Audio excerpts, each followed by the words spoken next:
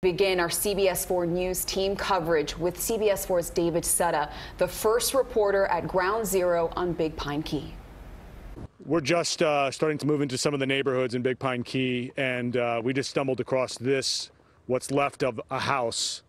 Still smoldering. You can smell the burning in the air, the smoke.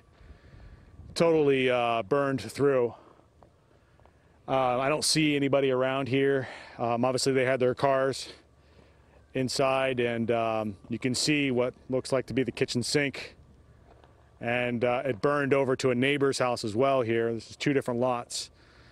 I have no idea if someone was in here when this all blew up. You can still see the flames shooting up from the back of this. Burned hot. Clearly, they weren't even able to put it out here. Fire rescue wasn't able to respond to anything. We are just going to take a look around the neighborhood here. I haven't seen anybody around the street. Mostly, it looks like tree debris and some structure damage in some places, but the established homes on stilts usually, from what we've seen, are looking pretty good. Ira, concrete? Concrete. Concrete. Went through the storm here. Tell me what you experienced. We set with the storm surge through our 150 mile an hour protected home. 6 foot up, it didn't survive. In other words, one of the walls failed, and when the wall failed, it blew out the whole structure. And we ended up with about 2 foot surge in the house. There's no power structure left in Big Pine Key. And we lost cell towers. We've lost cell towers from the beginning. We lost water. There's no water here. Came up across you walking down US 1 here. Where are you headed? I'm going back up to one of my divisions where my brother's at.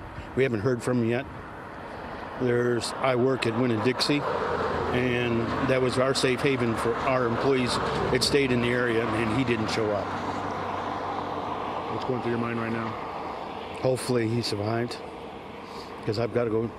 One of his locations where he parked his vehicles over here where the old bank is. And I didn't see him when I walked here yesterday to Winn-Dixie, and I just don't know.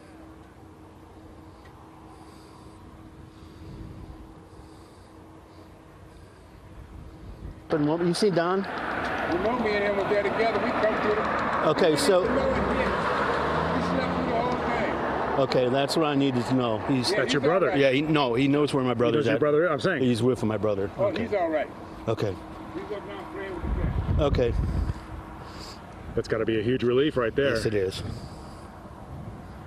Brother's okay? Mm-hmm.